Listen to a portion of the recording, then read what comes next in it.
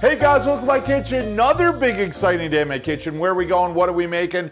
I'll tell you what we're gonna do. We're gonna go somewhere to the Italian Riviera, and today what we're doing is we're having some fun. We're making a cocktail. This is a delicious, refreshing, with a kick, Italiano cocktail. And what's the name of it, guys? Italian 75, or 75 in Italiano. Now, where does the drink come from? It comes from World War I, and in World War I, they had this gun. It was a 75mm gun that just kicked out shells, and the drink reportedly has so much kick, it mirrors the 75mm gun.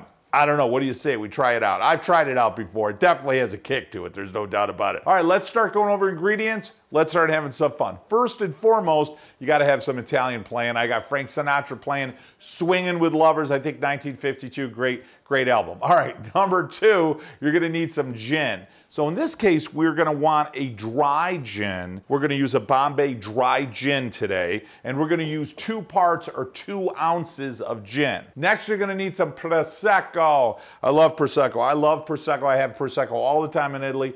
I have it for, I say breakfast, maybe, but lunch for sure, certainly dinner, aperitif before dinner.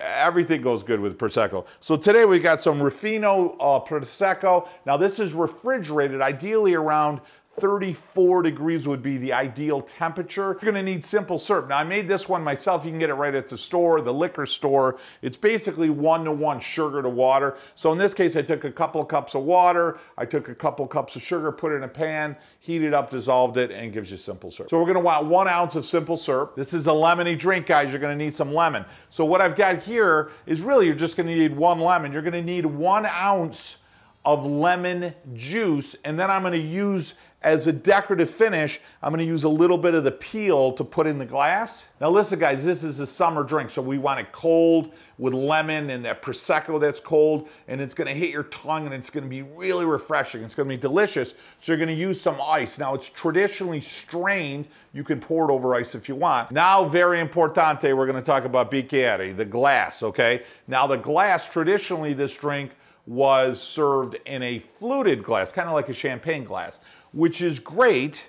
You'll also see it served in a martini glass, which is fine. I prefer a rocks glass. This is just perfect for me. And nowadays you'll see it served either in a rocks glass or in a martini glass, depending on where you are, whether you're in New York City or you're on the Italian Riviera. Oh, so gorgeous. Next is olive oil. Now listen, olive oil does not go with this drink, but anybody new to our channel, I own a farm, an olive grove in Italy. It's in Puglia, Italy, right above the heel. We co-op with a group of farms. We make some of the best, truly authentic Italian extra virgin olive oil you're ever gonna have. I know you're thinking, oh my gosh, Joe, that sounds fantastic. Where do I go? How do I get it? The name of the company is Vito and Joe, and I named the company after my 2 sons. So you can go right to my webpage, Cooking Italian with Joe, or my Facebook or Instagram, and just click buy it now. You can grab a few bottles. We'll drop ship it right to your front doorstep. I think of it as taking a trip to Italy right in a bottle. Okay, what do you say we start making some cocktails, enjoying a beautiful summer day, and spending some time with our family? First thing, guys, I want my lemon juice. I'm gonna go ahead and take my lemon and cut the lemon right in half. I only want 1 ounce of lemon juice, and on my mixer here, I've got 1 ounce right there. I find it's usually the juice of half of a lemon. Next, I've got my simple syrup. I'm gonna use 1 ounce of my simple syrup. I've got my dry gin, 2 ounces of dry gin. Now I'm gonna take my shaker, fill it up with some ice, and now I'm gonna pour my gin,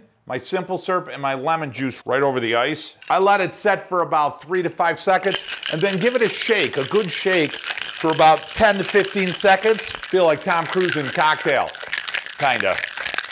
That might have been a big stretch. And I'm gonna go ahead and strain it right over my glass. Beautiful. Now, traditionally, if I'm making drinks here for the fam, I would have had this open already, but I didn't. Right out of the fridge, about 34 degrees. Couple of tips here to make this come out good. Just hold on to that cork. Don't aim it at anybody when you're gonna open it up, okay? Unless you don't like them, then absolutely aim it right to their eyeball. A couple other things that make this come out fantastic is when you subscribe to the channel, the red button right down there, click it, notification bell, give me a thumbs up, help share our videos with other people, and I'll tell you what, when you subscribe to the channel, what it does is it enters you into our club. It enters you into our familia, if you know what I mean. And it really means the world to me when you subscribe to the channel. And we'd love to have you part of the family here. Secondly, olive oil. You probably already ordered it. It's probably already being shipped to your house. All right, fantastic. What do you say? Let's open this puppy up. Oh, baby! That's what I'm talking about. Party time. And then we're gonna fill this right up to the top. Oh, that's perfect. Now we wanna put a nice garnish in there, so I take one of my cheese slicers and I give that a nice slide right across. That's beautiful. And then I'm gonna take that and give it a nice twist. What I like to do is just give it a nice wipe across the rim here, and you just put it right in there. Oh, that's beautiful, look at that. I've got my lemon slice in there. I'm gonna give it a nice little stir. Doesn't that look gorgeous right there, guys? Wish I could give it to you right now. You know, the aroma of that is summer. That's what it is. It's Italian in summer, and I love lemon. It's so crisp, and it cleans that palate. So good before dessert, after dessert, before dinner, sitting there for lunch with your friends. Oh, I'll tell you, the aroma right there is just lemon. It just immediately hits you with lemon and that aroma of the Prosecco. It gives you the aroma of sunshine in the Italian Riviera, or the Amalfi Coast, or Sicily, or Puglia, actually. Not bad. All right, let's go for it. Oh, that is fantastic. That syrup with the lemon gives you a little bit of a lemonade, and then the gin, you can barely taste it. You get just a little bit of that kick from the gin on the back end of it, and then the Prosecco just gives you that texture, the bubbly, it makes it kind of fun. I can understand why that drink right there is equal to a 75mm shell round from World War I, no doubt about it. Boy, how delicious is that? I'm gonna be direct with you guys now. I'm gonna share a secret with you. That right there is truly one of my favorite drinks. I've always loved gin, and I usually go to a gin and tonic. And then I was in Italy a number of years ago, and somebody said, hey, you should have the Italian 75. And I was like, geez, I don't even know what you're talking about. Never had it before. And you add that lemon with that sugar, with the Prosecco, which I love, to the gin. Oh, man, that is good. I love a Negroni. I'm not gonna say I don't love a Negroni. I wouldn't say no to the Negroni or the Americano. I wouldn't say no to that one either.